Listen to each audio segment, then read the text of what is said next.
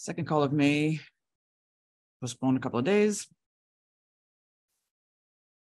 Yeah, the May call, I don't know, that 41 minutes is how long the presentation part is. And there is so much yummy juice in there. Oh my God. I was re-listening to it as I was doing the closed captioning. And I was like, whoa. Too much to touch on in only 1 month, and absolutely too much to touch on in only 45 minutes. But just a little recap of some of the key pieces of what I was saying.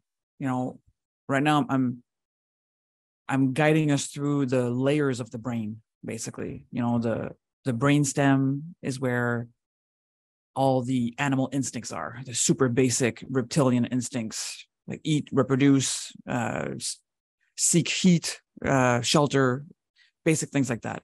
And we've got, you know, that variety of 3 types of survival instincts, and one predominates for each of us based on what was safest when we were young, based on other things that we might not fully understand, but also based on where the core wounding happened the most, if it was between 0 and 2, 2 and 4, or 4 and 6.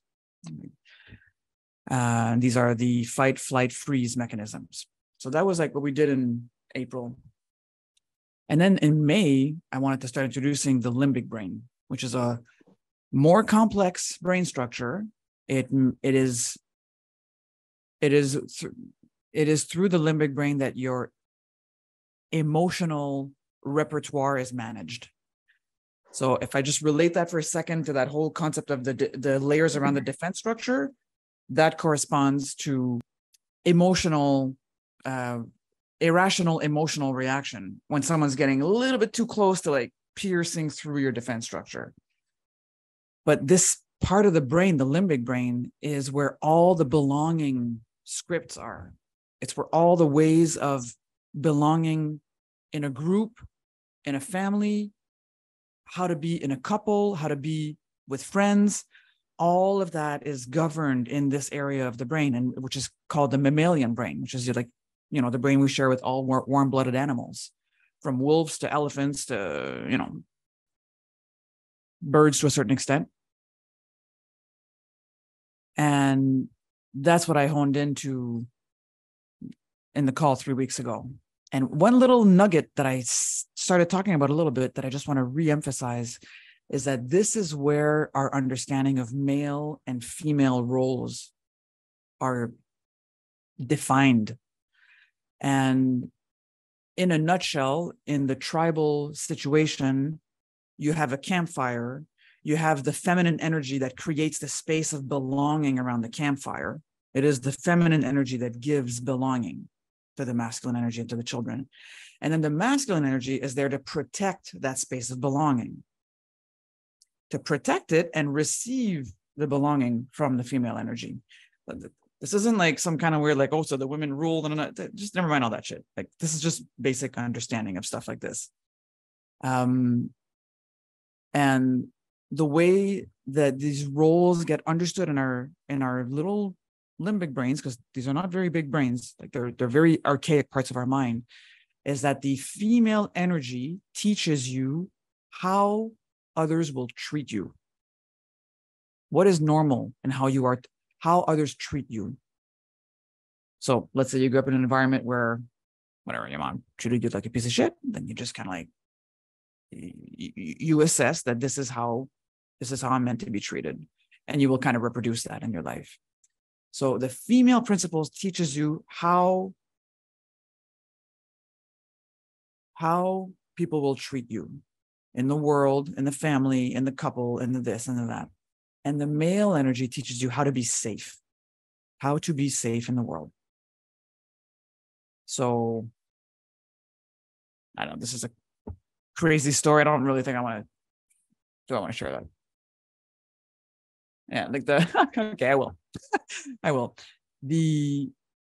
My grandfather that I never knew, but basically the father of my mother and her, you know, she has like brothers and sisters. When the males turned 18 in that family, the dad would bring them for a ride in the car, and it was all like, oh my God, we're going for a ride with dad, like this big important moment. Like, it's like, son, you're a man now, like, you're gonna go for a ride and bring him to the bar for a beer, whatever he would do, because they were a little bit grungy stuff. Like, but at a certain point, he would say, okay, I have something really important to tell you now. Something really, really important to tell you now. Just get closer. Get closer. Get closer so I can whisper it in your ear. And the 18-year-old son is like, oh my God, I'm about to receive, and gets closer, closer, closer. And then my grandfather, their father, would punch them in the face and then say, don't ever trust anyone. Okay. So that is an example of someone a male energy teaching you how to be safe in the world. It's not a very good one, and they were very mentally challenged from having gone through things like that. But it's a horrible example, but I want to give it to you to understand, like, that for these males established how to be safe in the world. You are safe in the world by not trusting anyone. So most of us haven't had that intense. We've had fathers. Well, I didn't have a father, but we've had fathers that have given us a model of how to be safe in the world, whatever that means. Maybe you go work, you're a good man, you take care of your things. Healthy versions of that would be something like that. You take care of the ones you love, you protect them, you own up to your shit, you work whatever you need to work internally to be a good man for your family. And hopefully a positive female role would teach you to treat others with respect and dignity and with care and love. So this can be an incredible exercise to go through. What were the dynamics in your house as a child? Because the way your mother and father interacted together and interacted with the children can tell you a lot about some of the programs running around in your brain about how to be with others, how you're going to be treated by others, how you're supposed to treat others, and how to stay safe in the world. So I just barely touched on that, but that's such an important piece of that information, because these are emotional dynamics. These are your emotional dynamics with people. And we interact with others at an emotional level much more than we want to admit. Like, we're not a bunch of like intellectual brains walking around interacting with everyone only in the noosphere of ideas. We're still in a very emotional world, very governed by emotions. Which is good and bad, because until that solar plexus mutation completely happens, the reality is that most people, their emotions are governed by their instincts. Their emotions are governed by their brainstem. And the brainstem is all about keeping you safe, keeping your body safe. And these two parts of the brain do not understand the difference between I feel emotionally uncomfortable and someone is ripping my arm off. They do not understand that. And they don't understand either, I was 5 then and now I'm 40 or 50. They don't understand that either. So all that's like brewing in real time all the time. Something happens, it rubs up on the defense structure, right? You've got that kind of complex defense structure that's a bit more established and has like reasoning skills and stuff like that. If it manages to go through that defense, through that part, then it hits the more emotional, irrational part of the defense structure. And that's what we're talking about. We're talking about brainstem and limbic brain kicking in overdrive. And then all of a sudden, that's what's talking, that's what's acting. And this whole area of your brain is basically hijacked at that point by the reaction. So I don't say this to be like, oh, we're victims of this. I say this so that we understand that's the work. That's the work we're here to do. You calm down these processors, right? You calm down the fear. That's the reptilian brain. You flow the emotions. That's the limbic brain. And then you have access to reasoning.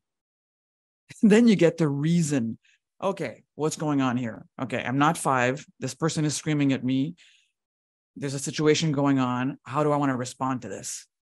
Right? Like you regain access to your cortex. And even more importantly, you regain access to your intuitive brain, which is going to be able to understand a lot more about what's going on at that moment. And that's what we want. We don't want the evolved parts of our mind to be governed by the archaic, primitive parts of our mind. That's not a good mix. It's not a good setup. We see what it looks like in the world.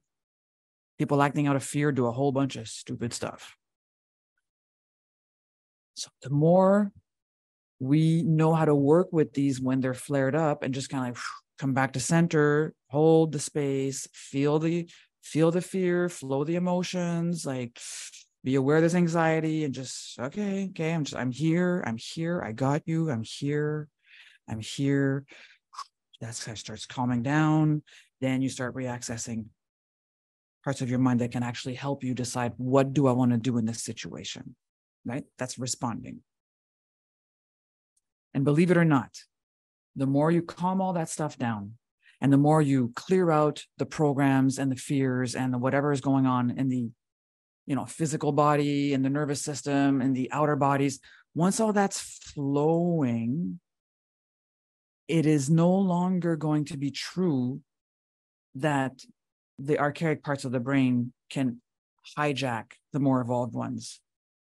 It's super interesting. Like the brain physiology literally starts changing when you're not in a fear band frequency all the time.